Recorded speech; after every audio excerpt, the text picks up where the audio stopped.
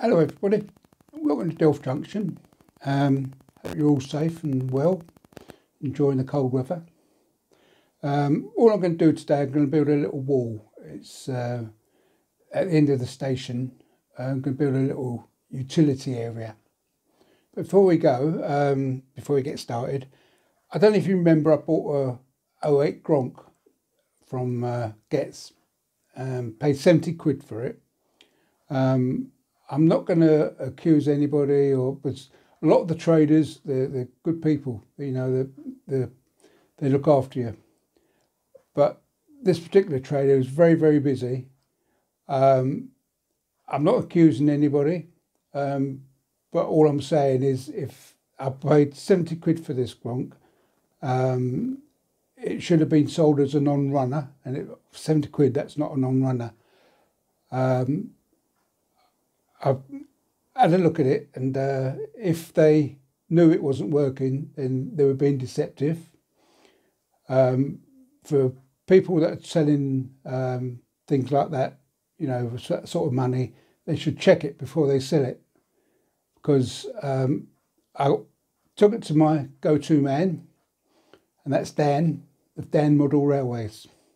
And anything to do with my locals being repaired or anything like that's the man to go to, because he does know his stuff. He is putting this repair on a vlog. I think he said he's going to put it out on Friday, so you can see what he done to it. But I've got it here. It's a lovely looking thing, beautiful outside. You've got a little man in it. Don't know if you can see it properly. Lovely looking thing, but it didn't work. And Dan said to me, there's no way that worked when I bought it, because the card inside was all burnt out, the drive card where you put your DCC and everything in. It was literally burnt out. You can see it on Dan's vlog on Friday. I think he said he's putting it out. And he said there's no way it was working. But Dan's worked his magic on it, and it's working lovely now. But what he's done is he's taken those electrics out and wired it direct to the motor. So it can't be DCC, which doesn't bother me because I'm DC anyway. And thank you, Dan. You made a lovely job. It was a lovely little thing now. Paul's lovely. I'll show you what it's like anyway.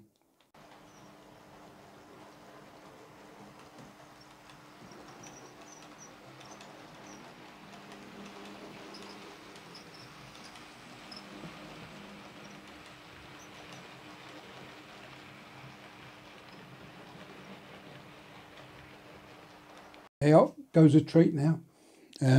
All right, I had to show you my sea cows as well. Hoppers. I've got 5 of them now.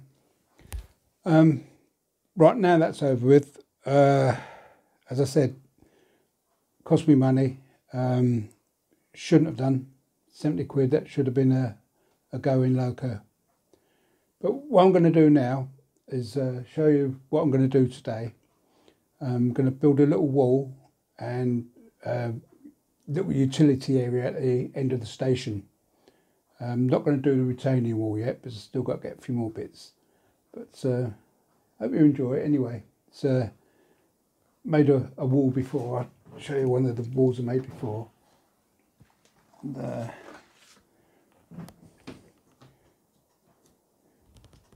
like that. And it's made with offcuts. Didn't cost me a penny, just a little bit for the glue and a bit of the paper that I used for the brickwork. Bit of offcuts I've got from like fitting people's kitchens and that. Little bits of offcuts and bits of Metcalf card. Never throw anything away with Metcalf. Always use it. That's going to be the cappings on top of the wall. And other little bits. Like bits from the windows, that's going to be the cappings as well. Use the things, it's not going to cost anything. Better than keep going out buying these expensive stuff from shops and things, although I do like to support my local model shops. I've bought a fair bit from them now. But as I say, with these locos, I've now been to 2 exhibitions, bought 2 locos, and both non-runners. The third one I swapped because that wouldn't run on my layout, got too many curves on it. So I swapped it. That went down to my local model shop and swapped it for a Silver Fox A4. So we get on with the work. I'll show you what I'm going to do, where we're going to go, and see you later. Right, this is the little area I'm going to do. It's at the end of the station. Probably I want to get some skip. I'll probably put a skip in there, a couple of bins. I'm going to put a toilet there, and put the retaining wall on here. Just a waste bit of ground at the end of the station. So use every bit of space and see how it looks. Hope it goes all right. Hope you enjoy it anyway. But it's only a little bit. Eventually I'm going to do all this retaining wall. But as I said, still got to get a few bits and pieces.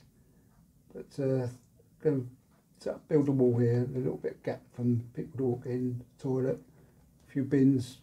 Eventually I'll get a skip. I haven't got a skip at the moment. Get a skip and see how it goes. Okay. Right, folks. Got some of these capping stones down. Need another one. So got a bit of the old offcuts out again. That's me. That just gone on the floor. Just gonna cut the bit off. Make one of the edges.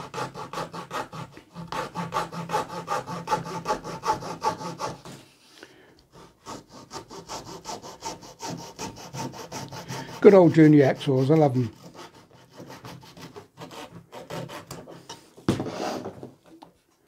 And they would be the ends of the wall. Put capping stone on top there. Be a little wall. Got some, I don't know what you call it, very big bricks. So eventually the wall's going to look like that.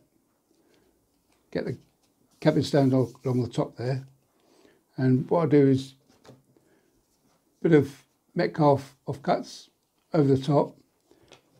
Just give it a scrape with a knife every now and again. Go over it with very watered down grey paint, and that will be the top of it done. So get the next stage. Hello everybody. Right, what I've done here, I've done the wall, put the paper around the wall, put the capping stones on top. I've scored them, so when you do the grey wash, it should show up as individual slabs. The ends, I've got 2 pieces like that, just joined them together, one on each side, and using little bits of Metcalfe, stuff you pop the windows out with in Metcalfe. Use them as tops.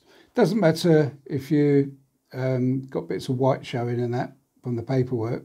You just touch it up with a bit of grey paint and just set the glue. Just wait for all the glue to dry. I did show you how to do it, but the camera didn't click on, and this is the end result. But it's, say, all it is the bit of MDF wrapped around with paper with a bit of sort of Metcalfe, bits that you get off of Metcalfe when you do the buildings. Use that as capping stone, score it, then when we come to paint it, they should show up. It's only going to be a very wet wash with grey paint. But the way it goes is, you know, it'll sort of go like that and be sort of wall looking. And once you get it painted, get it all set up, all glued and that, it should be okay. Okay, with luck, next time the camera will work properly and I'll be able to show you a bit more. Okay, thank you. Folks, I've put the ends on the wall now. I've given it a quick dose of grey paint. It's watered down and gone too bad. It's a little bit darker than I wanted.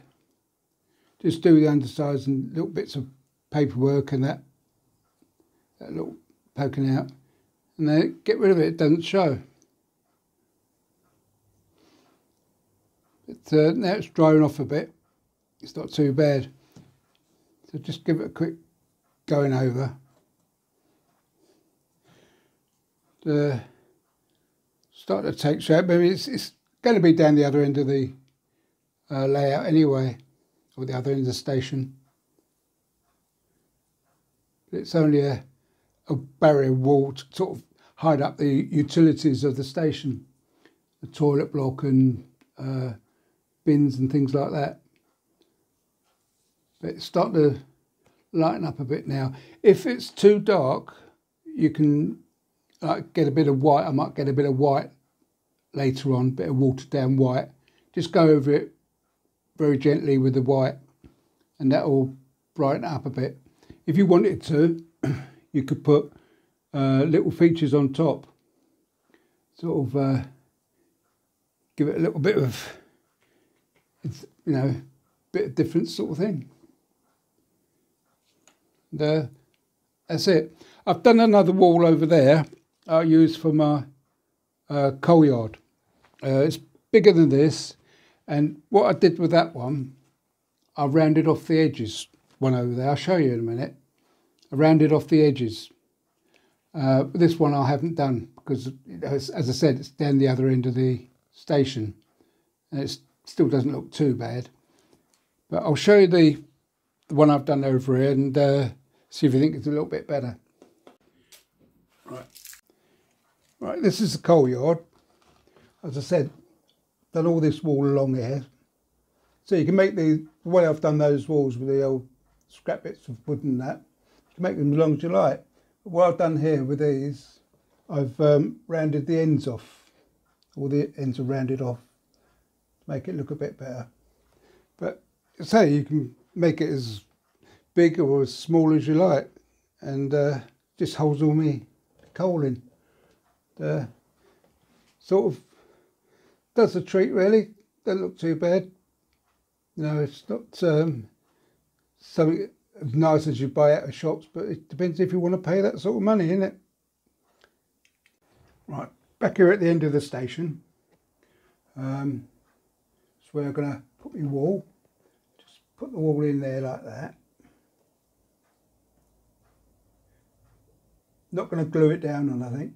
Got a little walkway where people can get in there. So, I'm going to put a little toilet in there. Put the toilet in there. Get to it. And I should have some bins. Sort of like a bit of a utility area. Put a green bin. And another green bin. Another green bin. There. Oh, we'll have a black bin, I think. Should we have a black bin? Yeah, we'll have a black bin. Yeah, have a black bin. What might put a skip in there. We'll see what else I can put in there. I'm going to put some walking people in around there when it's done. But just adds a little bit of a feature to the end of the station. So got a little walkway where people can go in. Might add some more bits and pieces in there, and see what it's like later on. Okay, how you like that? Wall don't look too bad, does it? So I might put some little bit of white on the top just to line it up. Might even put something on the top there, sort of give it a little bit of a feature. Okay.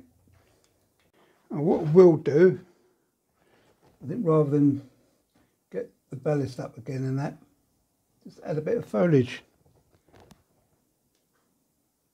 Look a bit scruffy, isn't it? Add a few bits and pieces down there.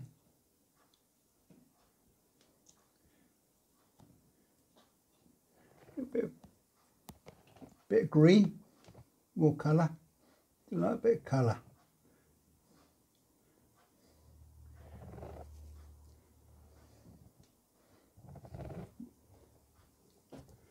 I'll PVA them down later on. Make sure they stick. Get in, get in, get in.